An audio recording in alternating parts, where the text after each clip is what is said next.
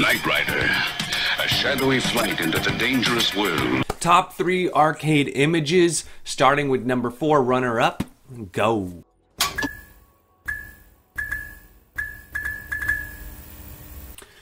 Alright, so here we have the Gabber Knight Rider theme. It's only 16 gigabytes and it's arcade only. So you're going to get your CPS 1 through CPS 3 and a nice little arcade set running a recent version of RetroPie, all within 16 gigabytes. So the SD card is going to be very cheap, and you can install some custom themes yourself if you don't like this Knight Rider theme. They make some cool vertical themes like Showcase or Hursty Blue, many others, to make for a beautiful image at a low data.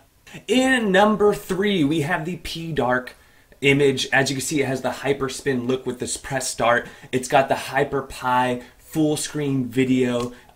Beautiful, beautiful collections, games, great scrolling wheel for those arcade sticks.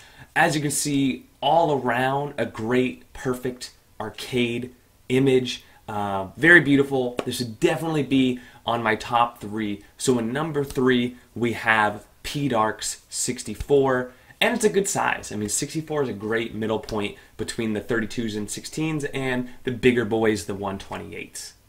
Moving along, this is both the unified layout, Mad Little Pixel. He has one 64, he also has a 128. I personally prefer the 128, which would be slighter, but it's running the same similar layout. You have the track mode with the unified layout theme being shown here. You get the little bezel type indicators for what system you're currently in. And as you can see on the main wheel here, you have all your systems, you have your collections, you have this beautiful overall navigation, and it's not super in your face. So it's a little more less flashy, and a lot of people like that. They don't like the super flashy P-Dark or HyperPie type of in-your-face visuals. You want something a little more basic, and this is it. And in number 1, this is the Project HyperPie. Again, Mad Little Pixel made this one, but you can make your own as well. Just download the Project HyperPie base image, and as you can see here, it's beautiful in the attract mode. If you don't, you get a full screen if you don't press anything. And here I am showing it to somebody who's never seen this before. I'll put a link to this video, but I have it on my Bartop. It's my go-to Bartop build. As you see, it's just awesome to be able to scroll through all these games.